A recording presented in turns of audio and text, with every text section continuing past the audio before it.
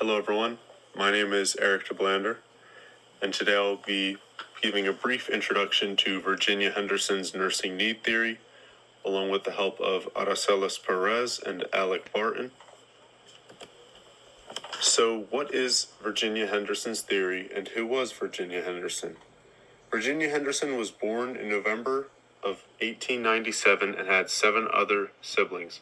She received her Bachelor's of Science in Nursing from the Army School of Nursing at Walter Reed Hospital, and she worked as a social reform nurse at a nonprofit organization in New York City called the Henry Street Settlement, and she came to develop her own personal theory of nursing there. Henderson's theory proposed that the most important aspect of patient care was the patient's independence, or the patient being able to progress in their health after they are discharged from the hospital. Virginia Henderson categorized the role of the nurse in one of 3 categories: substitutive, being that the nurse completely substitutes the client in the said action or the said task; supplementary, where the nurse partially assists the client in the action; or complementary, where the nurse assists the client as little as they possibly can throughout the action. Henderson also grouped 14 stipulations of human needs, which she believed would guide the nurse in coordinating their care. Henderson emphasized on a patient's post-care abilities improving so that in the future they would be able to care for themselves and reach lesser roadblocks. So the 14 nursing need theory stipulations that Henderson came up with was normal respirations, adequate food and drink, elimination of body waste, the maintenance of desirable postures, adequate sleep and rest, hygienic and suitable outerwear, maintenance of body temperature, keeping the body clean and well groomed, avoidance of dangers in the environment, communication with others, practicing one's faith, holding a sense of accomplishment in one's daily life, participation in extracurricular activities, and to satisfy the patient's curiosity. So what are the key concepts of the nursing care theory? So the major focus in this theory is ensuring that all 14 of the patient's human needs are met and helping the patient become as independent as they can. There's an emphasis placed on the patient's independence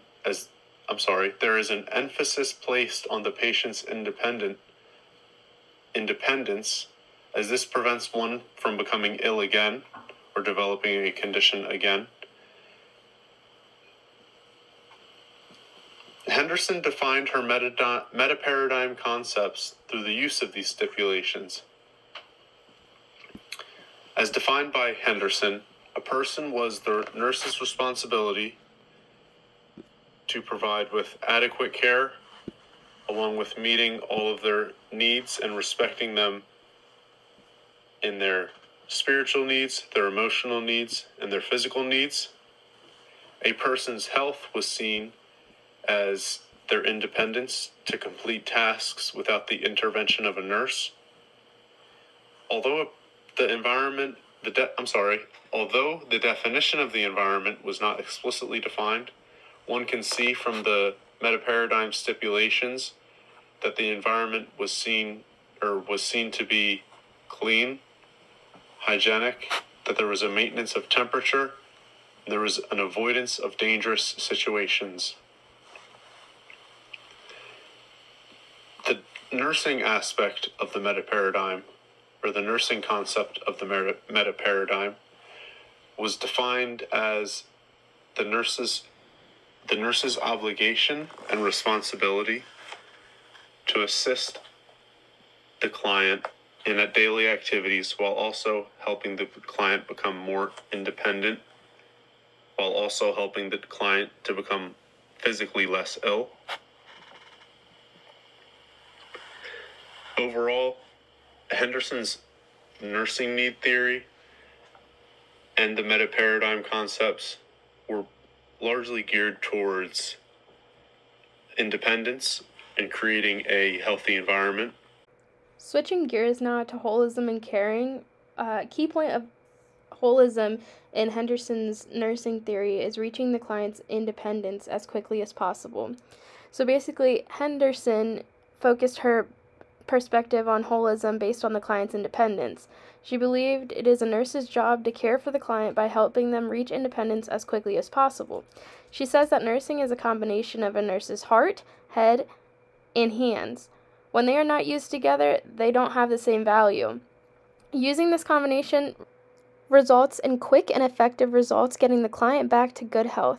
Moving on to Henderson's perspective on caring, her theory involves caring, and it does so by using patient-centered care. Caring is demonstrated by using empathic understanding. Her perspective is that the nurse must get inside the client's skin to know what their needs are.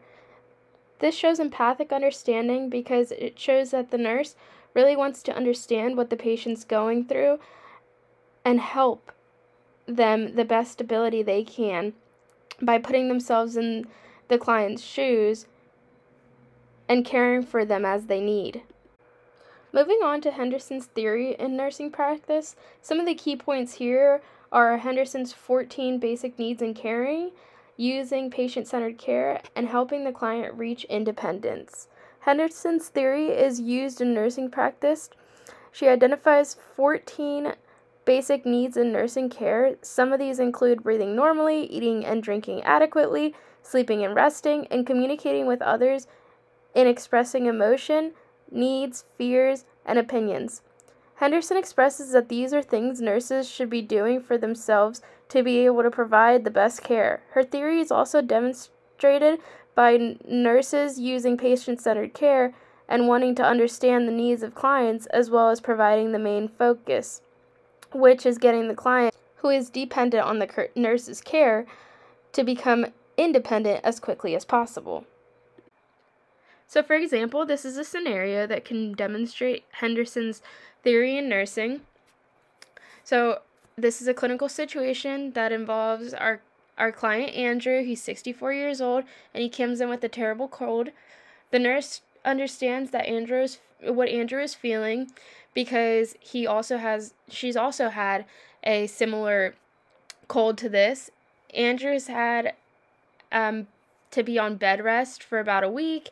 He starts to have pain in his chest because of all the coughing he's been doing.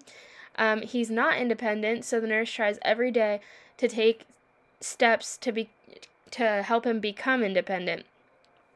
The nurse checks vital signs, makes sure those are stable. The nurse walks him through breathing techniques and makes sure he can breathe on his own. The nurse makes sure Andrew can walk on his own as well as eat. The nurse provides much more care to get Andrew independent as fast as possible. Once the nurse sees that he is independent and he has reached that goal, Andrew will be able to head home. So some points I want to point out here are while the nurse is providing care, she's putting herself in Andrew's situation. This is using empathic understanding. The nurse helps Andrew with the help he needs to reach independence. This is done because clients need the help of nurses to reach the goal of independence. The nurse will make sure she is performing the 14 basic needs as described in Henderson's theory. This is so the nurse can perform the best care possible for the client.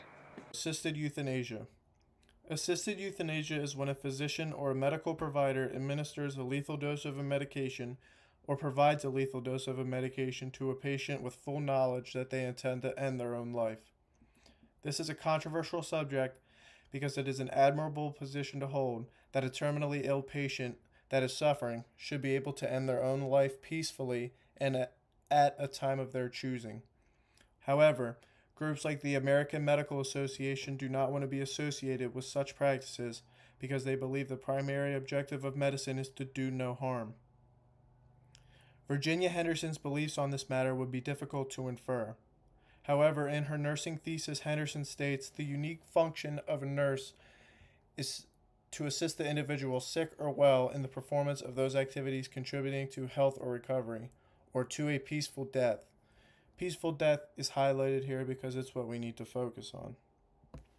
Henderson would most likely want to look at the context of each case. For example, Henderson would most likely find the assisted euthanasia of an 86-year-old diagnosed with terminal bone cancer to be ethical. The patient should not be made to suffer if it is not necessary. However, there are other cases like that of 29-year-old Dutch woman Aurelia Bowers. Bowers was granted permission for assisted euthanasia for a quote-unquote terminal mental illness. It is difficult to believe Henderson would find such an action to be moral, since Bowers could reasonably expect to live another 50 years. Were all therapeutic avenues of treatment explored? What sort of precedent would this set for other mentally ill people? It is also important to note that patients who are granted permission for assisted euthanasia are usually provided with a lethal dose of a medication. This is important because, on ethical grounds, it means that the patient is ending their own life and that the physician can sort of shed the guilt knowing that they didn't commit a murder.